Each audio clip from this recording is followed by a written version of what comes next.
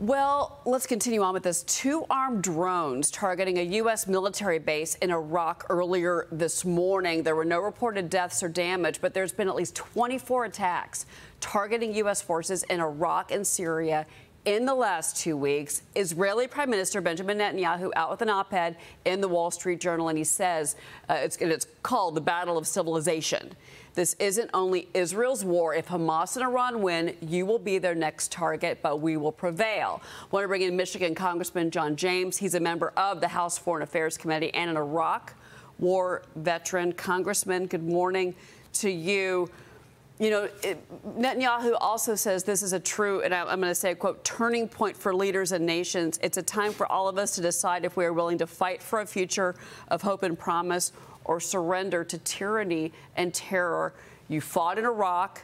Here we are again, back in the Middle East. What is your take on all of this, and how concerned are you for your colleagues that serve in the U.S. military as all of this escalates for the U.S.? Yeah, I'm a combat veteran, fought in Iraq, and when I woke up this morning, I went to my children's rooms, 10, 8, and 4, and I kissed them on the forehead and I said, "Happy Halloween." And nothing is scarier to me as a combat veteran and a parent than the thought of sending my sons to the same war that I left. Unless we get Iran in check right now, we are going to see an escalation in the region, and we are going to see the same wars around the world continue to spread as a result of the failure of this administration and past Democratic administrations to hold Iran accountable.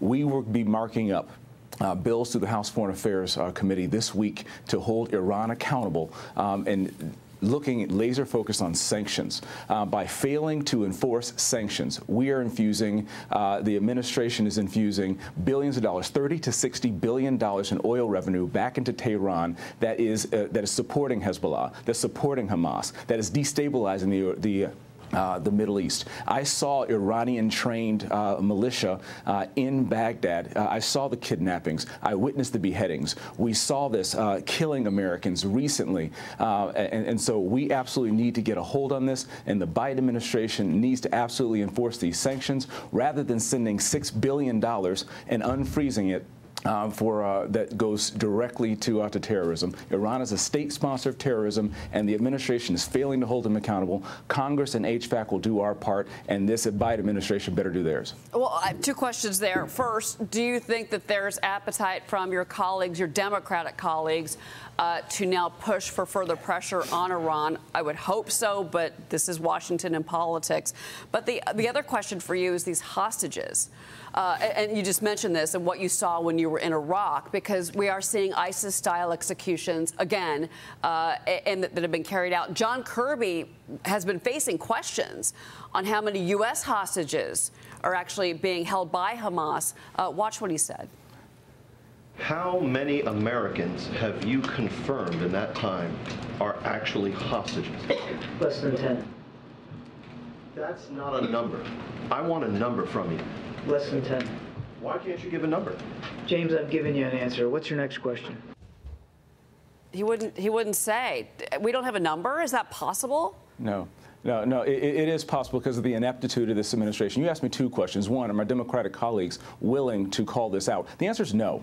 They're not willing to, as a body, look at humanity and put that forward. No, they are not willing, as a body, to call out Hamas, a terror organization that is responsible for the deaths of countless innocent people, to include a 23-year-old who was recently beheaded after being paraded naked in the public square. And we're supposed to continue to support women's rights. Where are they now supporting the bodily autonomy of a woman who just lost her head as a result of Hamas? No, they will not call them out as a body. And no, you see the Biden administration continue to deploy these childish tactics of hiding a report card from their parents. This is not child's play. This is war. Americans deserve to have an answer for how many Americans could be held hostage, how many Americans could be at risk, and who we hold accountable for putting Americans in that situation. So no, Democrats will not stand up against terrorism. It's up to Republicans in the majority in the House to do so.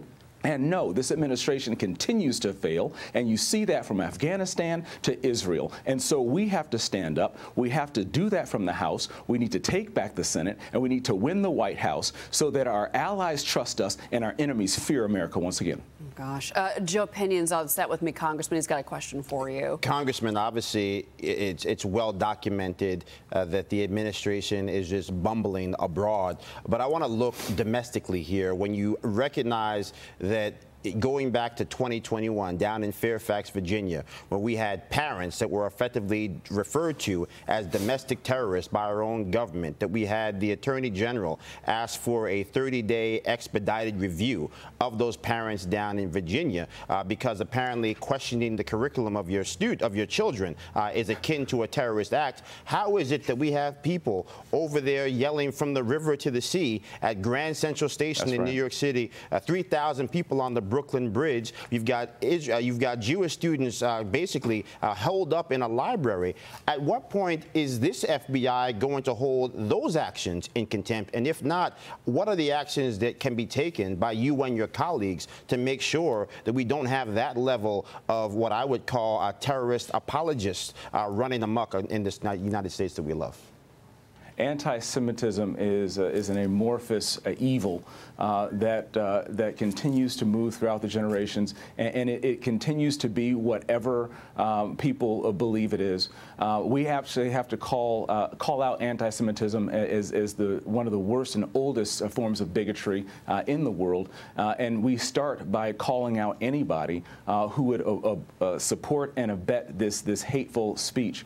We need to make sure that we are calling out Israel's right to defend itself and calling out terrorists, specifically Hamas terrorists, who will do this, and people who can't separate those who would kill babies and innocent people. I should not be in the halls of government making decisions. Congressman John James, your voice is so appreciated this morning on all of this. Thank you for your service, both in Iraq, but also in Washington. And please come back and keep us posted on what you're working on as far as that Iranian markup. That would be, hopefully it can go somewhere. Absolutely. Yeah. All right. Thank you, sir.